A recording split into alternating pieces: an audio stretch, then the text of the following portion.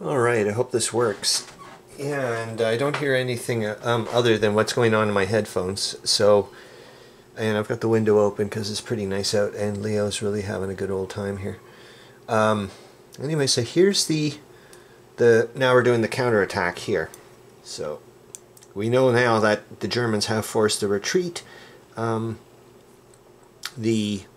entrenchment's going to disappear, and they're going to be awfully close to Salza and the 4th Army HQ here. But I'm going to show you the CRT. I am going to use one supply point to fuel at least 2 of the 3 strength points. The other one will be halved. So unsupplied strength points for a counterattack are halved. Then they're tripled if they don't have to retreat. But these guys will have to retreat, so it's going to be doubled. And they don't get a die roll bonus because they're only in broken terrain. How's that sound? Okie dokie. So that's what I'm going to do. So I'm going to remove this 4 supply points and pop it to a 3.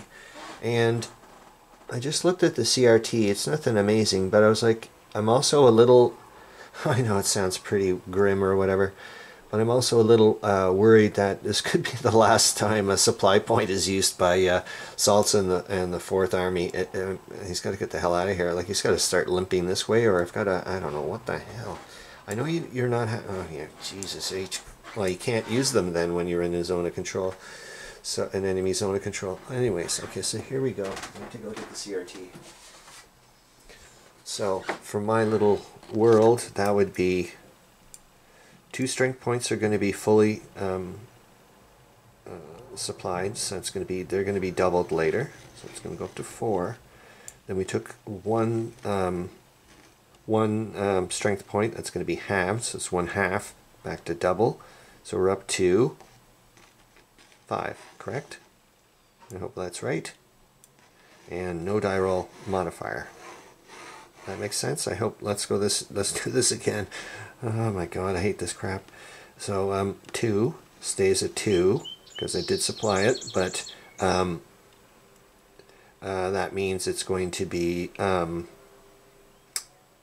doubled. So that's a 4, and then I've got one remainder unsupplied that's going to be halved, then doubled back up to a 1. So I'm up to a 5. Okay, goody two shoes. Alright, so here we roll. So that's the 18th and the 178th infantry divisions over here are going to be counterattacking. But we know they're retreating, but hey man, that's the way it goes. Let's see if we can see. Yeah, I like doing it this way for now, until I go back to the overhead. I kind of like the overhead, but actually I did that split screen thing again. I'm going to have to do that, which wasn't too bad. I just have to practice, which is probably what I was talking to Rob earlier. So I guess the problem with me, I was talking about my t-shirt making. I was like, the problem with me, I'm so bloody hasty that it's an expensive way of doing stuff. Oh my god, I just got to say on a side note, the amount of stuff I'm just found out about today, like connected or filled in some holes, just little bits, you know, about World War I and so on and so forth. And yet again, it started off with that naval thing with John Longshore. Then it went off. I'm sorry, I'm talking because I don't know if there's neighbors. I don't know what's going on. So there's John Longshore. Then I went off to the naval component. Then I went to the Grand Campaign. Then I found out about, well, oh my God, the flippin' People's Militia, for crying out loud. Then, what the heck was I going to say? Then again, like I said, I started getting more into the naval warfare. Then this morning, I started looking into aerial warfare, and then I started reading a bit about what Dave Schroeder is doing with it, and I was like, he's missing all about strategic bombing and so on and so forth and blah blah blah. So I went off into Wonderland about that. I'm like, that's when I was like, okay, you gotta like calm down, man. But there's just so much flipping. Anyways, like, and then it's because it was also reading up on ports, and I had to also clue in that there's no flipping way I can do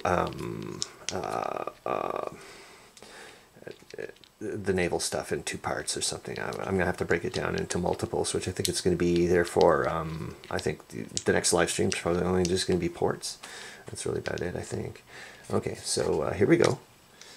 So what the hell? Oh yeah, 5 strength. Counterattacking strength points. Come on, Salsa, do something. Oh yeah, and on a side note, I was watching, well, the week that was, for the Great War Channel. Indy Nidell, man, that guy's a flippin', oh my F. Anyways, they were talking about that during the Golitsa Tarnów breakthrough, that, Great Retreat, that the Russians really, even, yeah, they did, oh my god, in Dervel Creek terms, do you know what we're talking about? Is looking at about 2 hexes per turn retreating. Holy. Anyways, a lot of them like really held on. We're doing bayonet charges towards artillery positions, and holy Jesus. Anyways, let's go to this. So it's a 4. I just love this flipping thing, man. This is, well, I'm going to have to tip my hat off again. My Andre Mike was mentioning, and Charles Latour with the, you know, you sure about that? Yeah, I know you were joking, whatever. But this thing is, it just adds an extra little bit of narrative, almost like, I don't know, like the gods or the fates are actually, you know, like manifesting or something. I just love it. Okay, so 4. What are we looking at here? So 4 and a 5. So it's 1 hit. I'll give it to the other division. Remember, well, we'll take a look. I'll show you. So if you see here, see, I got the 37th. Oh shit! I don't know if you can see what you see, or see what I see. So 37th Infantry Division. They've got 7 SPs. They used to have 8, and now the 3rd Guards have 8. So I'll make them a 7. Oops, sorry about that. And then we'll hold on. So we're going to push these guys back.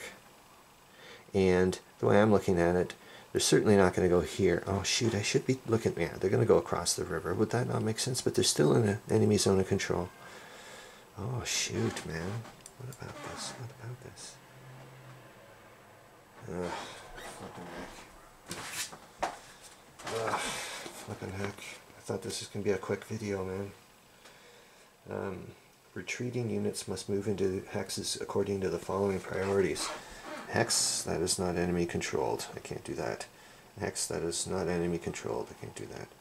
Hex that is enemy controlled but is occupied by friendly. Okay, so just did that one. We just figured that one out. Thank you. That wasn't so bad then. Which is what I thought they should be doing. It's like, it just makes sense. You're going to your buddies. So so we're going to remove him completely. It doesn't really matter. I'll just do the paperwork later, except I have to inflict a hit on one of those poor buggers, and I'm certainly going to do it on the 18th Infantry Division, because if I did it on the 178th Regiment there. Oh, yeah. The Byron Farwell Great War in Africa book, for please, if you can find a copy. It is, I'm completely forgetting I'm reading a history book. It's, you could insert, like, switch things such as, let's say, it could have been, you know, the orc party went towards this, whatever. It's that type of, you know, you see where I'm coming from? Anyways, we'll go with that. So yeah, the other guys will take the hit. That'll be the 3rd Guards Infantry Division, and then we're looking at the 18th Infantry Division. So these guys will just, I'll move them. Oh shoot. No, I'll put a second. I'll just, one of those guys goes up. So it'll be the guys that took the hits, I would assume. So that's the 37th. I'll move the 37th to here. And that'll be that. Alright. Hope you're having a great Tuesday. See you later.